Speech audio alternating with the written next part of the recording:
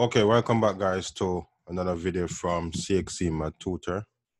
So in this video, we'll be looking at the Regents Geometry June 2019 past paper, and we'll be looking at question 34. So question 34 from the Regents Common Core Geometry June 2019 past paper. All right, so Nick wanted to determine the length of one blade of the windmill pictured below. All right, so the length of a blade here.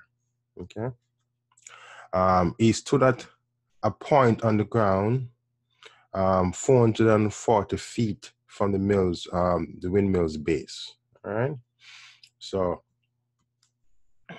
this is the base of the windmill right here, and he stands somewhere out here, which is 440 feet from the base of the windmill. That's what that's saying there. All right, and so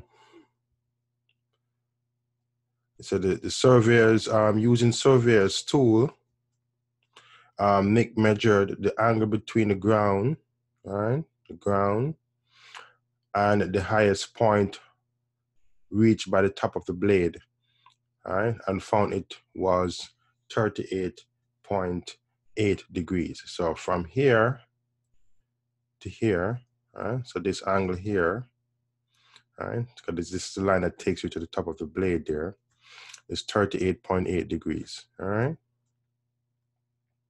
And he also measured the angle between the ground and the lowest point of the top blade, all right? So this is from here to here, all right? This angle right here on the ground, all right, to there.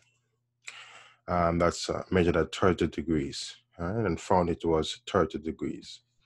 All right, so the question is now asking,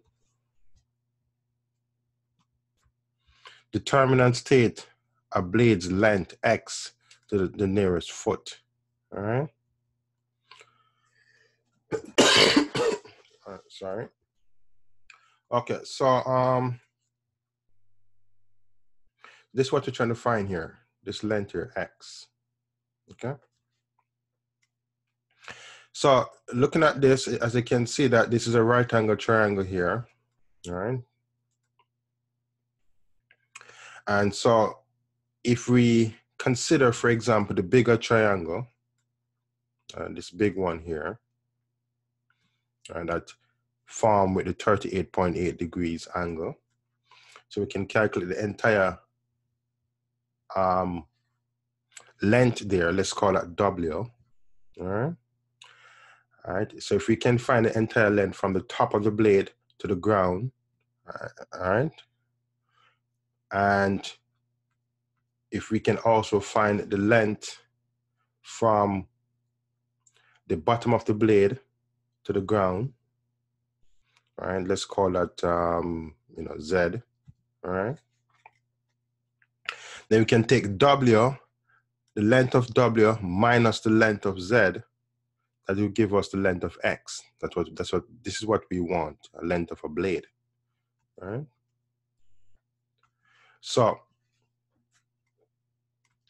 here we can use so-called trigonometry, all right.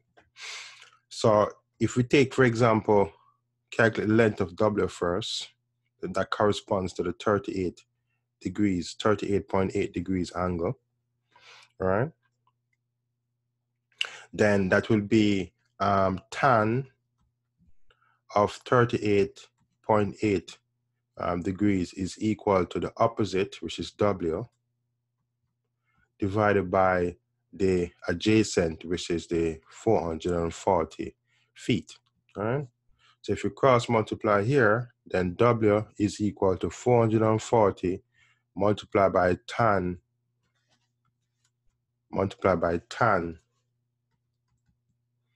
of 38.8.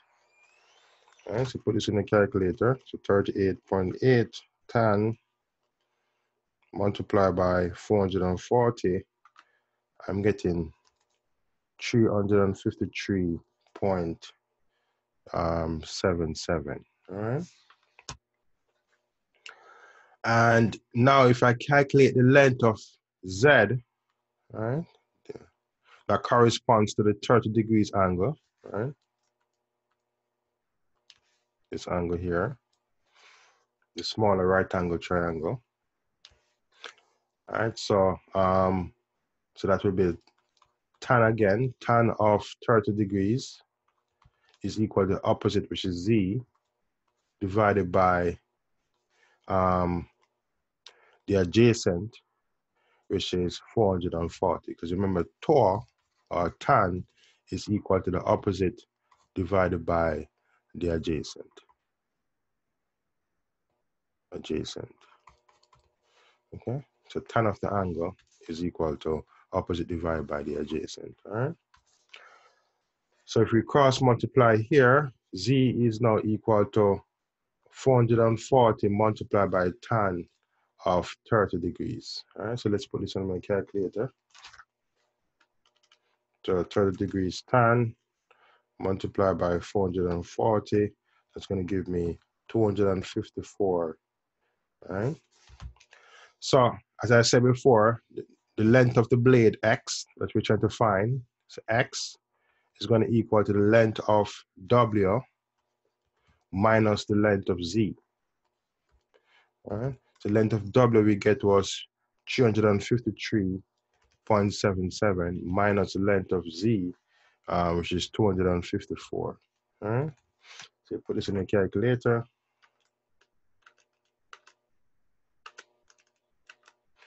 And you should get 99.73. But I believe the answer wanted to the nearest foot. All right, so the answer will be 100, approximately 100 feet. All right, so that's your answer, 100 feet. All right, so that's it for this question 34.